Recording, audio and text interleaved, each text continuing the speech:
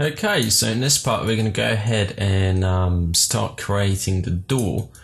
And again, I'm going to use the same technique that we did before to make sure that this piece will line up exactly, and hopefully I'll be able to squeeze most of the door in this part. So the first thing we're going to do, we're actually going to go ahead and duplicate this, because again, like I said last part, it would have been easier if we had an unsmoothed version of this. So quickly what we're going to do is we're going to go ahead and get rid of these edges, just so it's going to be easier for us to select the faces that we need. So I'm just going to shift double click, delete those edges, and that should allow us to select these faces easier. Okay, so let's go ahead and start selecting these faces that we need for the door.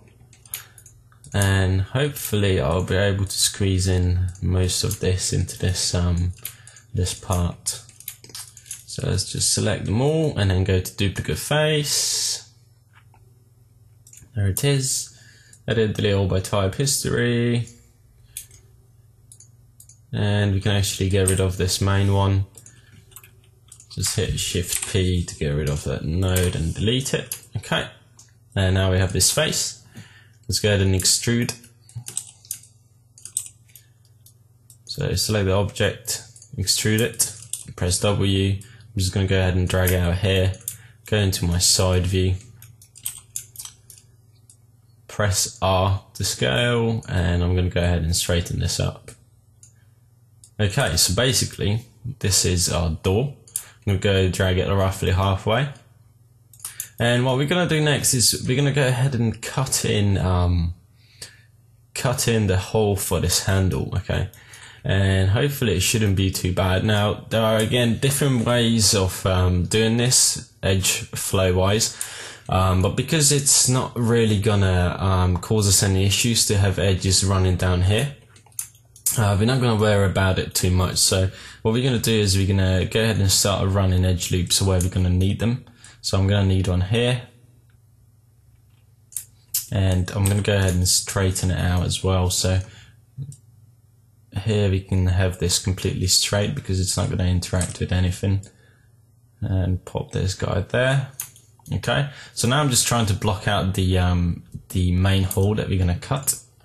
So you can add an edge loop here as well, and it's going to be straight. Now what you want to pay attention to is that the edge loops that you add in doesn't affect the curvature of this, okay, because then your door is not going to line up. So when I'm adding this loop in, again I'm going to go ahead and straighten this out, but not as much. So I'm going to straighten it probably roughly there, pop it where I need it. And then here I need to be careful because this is a curve. So what I'm going to do is I'm going to select that vert and snap that there. And I'm going to leave these out here, okay? Because if you straighten this out, it's going to start interacting with that. So I'm going to be a bit careful with that. And again, we can't add, well, we can add loop across here, but it will change the curvature of this unless we move some stuff around, and I don't really want to do that. It would be easier if you just move these two verts down, like so. And I'm also going to go ahead and leave a little bit of a space in between, because we're going to go ahead and extrude this in once. So I'm going to select all of these and just move them out a little bit. Okay, not too much, just a little bit of a, so there's a little bit of a gap in between here. I'll do the same thing with this. So I just double click, select that edge, just move it down a little bit. Okay, so once we have this sort of hole cut out, we can sort of go down to the next detail level, which is going to be this piece here. And it would be probably fairly easy just to go ahead and add in or move even this point. So if you add in another loop going across here, and again we can go ahead and straighten this out completely because it's not going to affect anything. Okay, and we could go ahead and just move this word up.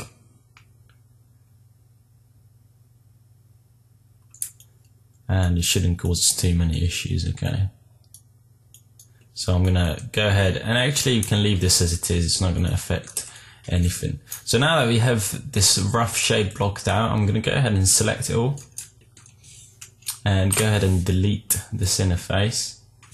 Okay, and same on the inner side. And now what we're going to vary about is we're going to go ahead and vary more about this curvature here. So again, we're dropping down to another detail level, so to say. So let's go ahead and vary about this one first. So I'm going to add in 2 loops here. So basically we're just making a manual bevel. So I'm going to select them verts, move this down to the bottom of this curve, then select this middle one, move it to the center of the curve, and this one should be fine where it is. So again, I'm just making this manual curvature here.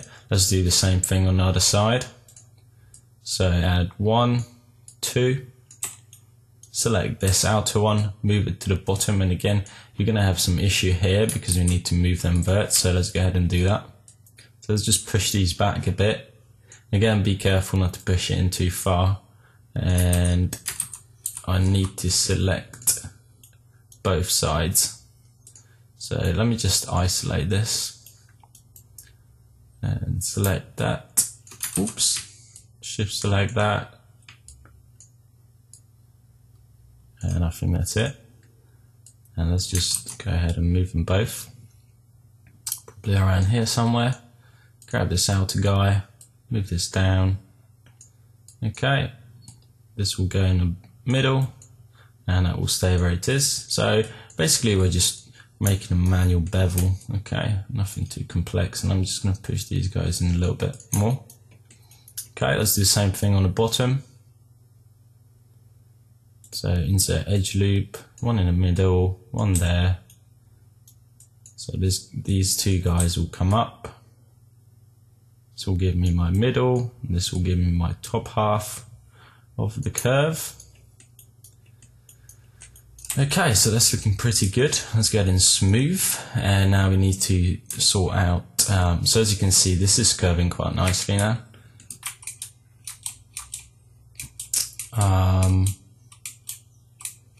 Apart from this, but we can add in an extra loop so it won't smooth as much. Okay. And now we're going to go ahead and sort this out. So this will just need support, so it will keep its shape, or keep it straight, like so. And same thing up here.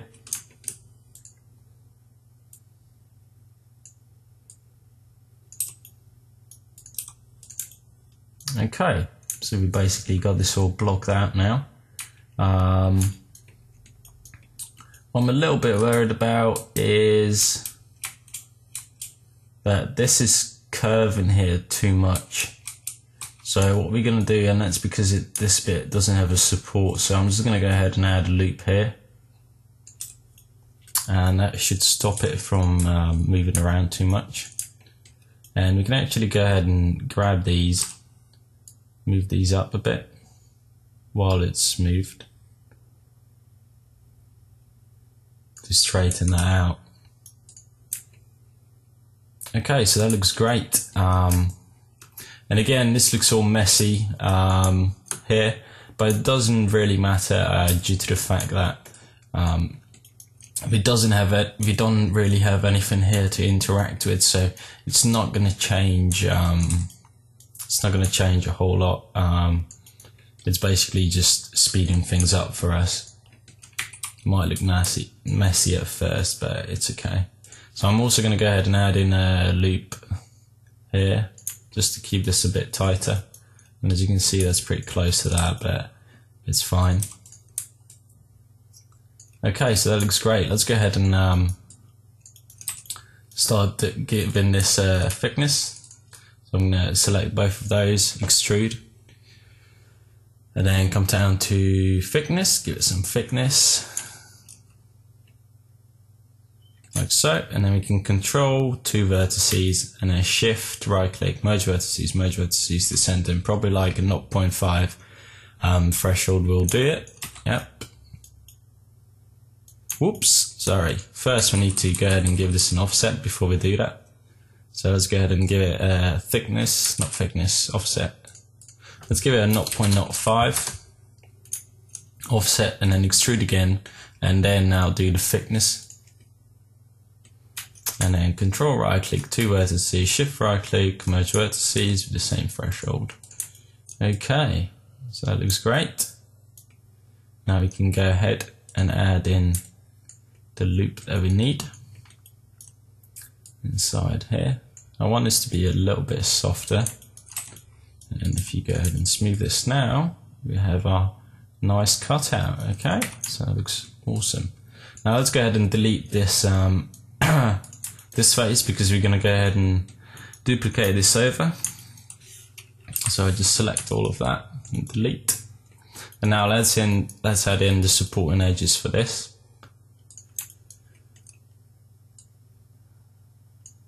Like so. Okay, and now on this inner side,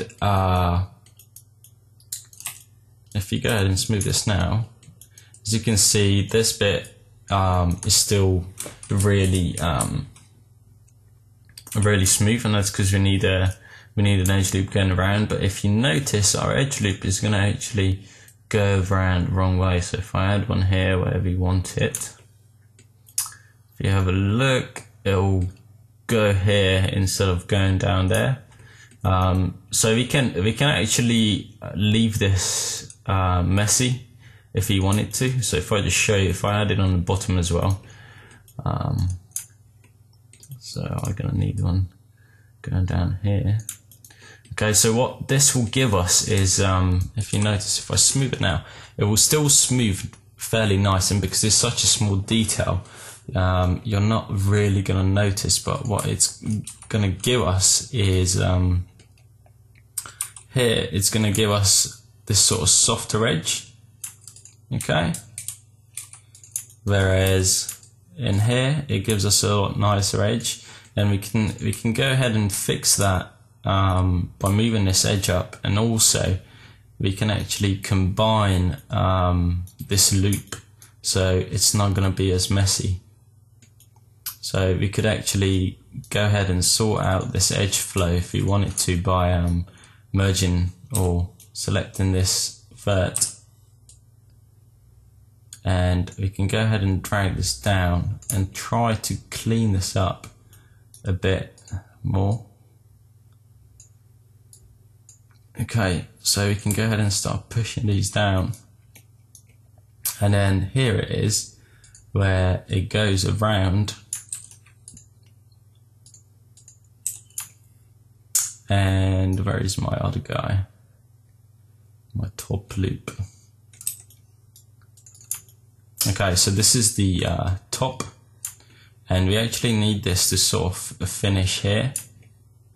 So this was our bottom loop, and they actually do meet here.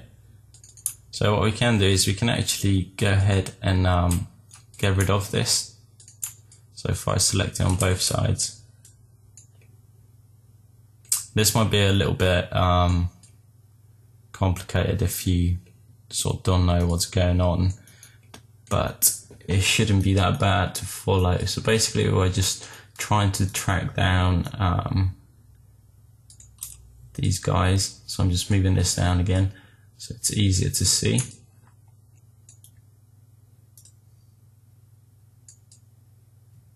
Okay. So we added this first edge, okay, that goes around here, and this is the second edge that we added that goes around the top half. What we want to do is basically we just want to combine them, so we sort of get rid of this guy here. So what I'm going to do is I'm going to select these two, get rid of them, okay, and then now we can go ahead and cut this.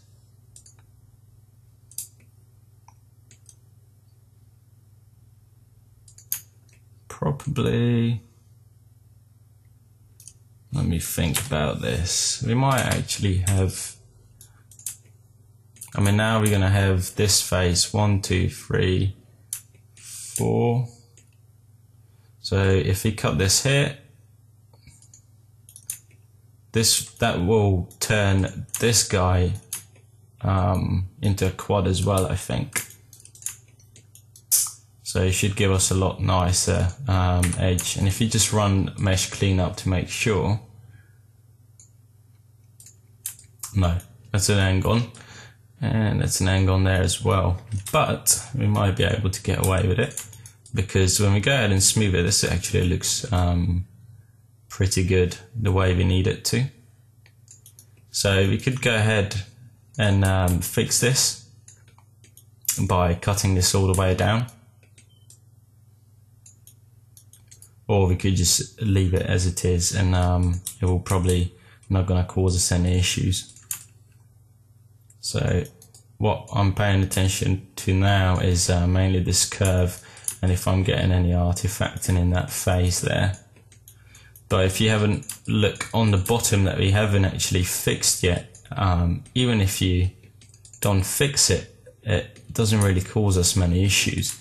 So it depends. It really is up to you if you want to go ahead and fix it or not. So this is sort of the fixed version. I would still have to go ahead and tweak stuff here, maybe fix these angles, but it's completely up to you if you go ahead and do it or not. It might show up in the render, it probably won't. No one is going to notice, because to be honest, when you do your render, this is going to be in there. So as you can see, it's such a small detail, probably most likely it will never show up. Okay, so if you want, go ahead and sort out the bottom as well and the top, and maybe tweak these angles, but for the sake of the tutorial, I'll just leave it as it is, and we're going to go ahead and duplicate it over. So showing you how to fix it. You can go ahead and fix this angle if you want. Go ahead and do that. So I'm going to go ahead and add in another loop here just to hold this edge a little bit better. Okay. And now we can go ahead and duplicate this guy over. And let's just check where we're going to go ahead and snap the pivot to this vert, and then Control D. This is going to be Z-1. Let's go ahead and select both of these guys. Mesh combine them, then edit, delete all by type history. Okay, get rid of this node, isolate the door, go into a side view. Let's go ahead and select all of these verts and then merge them together. So I'm going to go ahead and zoom in here, merge vertices, probably with 0.02. I should do the trick. Let's go ahead and smooth it and see if it worked. Yeah, it seemed to have worked pretty much fine. Okay, so we have our door finished. Pretty much. So this is the right side of the door. On the left side, this actually has a window panel to it that you can see in this reference. So we're going to go ahead and cut this guy in on the other door, probably in the next part, and add in these door handles as well. Let me just see if this lines up with our top panel. Okay, so as you can see, it lines up spot on with the top as well as this side here. It lines up perfectly, and that's because we got the faces of this main piece. Okay, so it looks really good so far. In the next part, we'll go ahead and add in the door handles for this, and then we'll duplicate it over to do the other side and cut in the window sort of frame here. Okay, so I hope you guys enjoyed this part, and I'll see you guys later.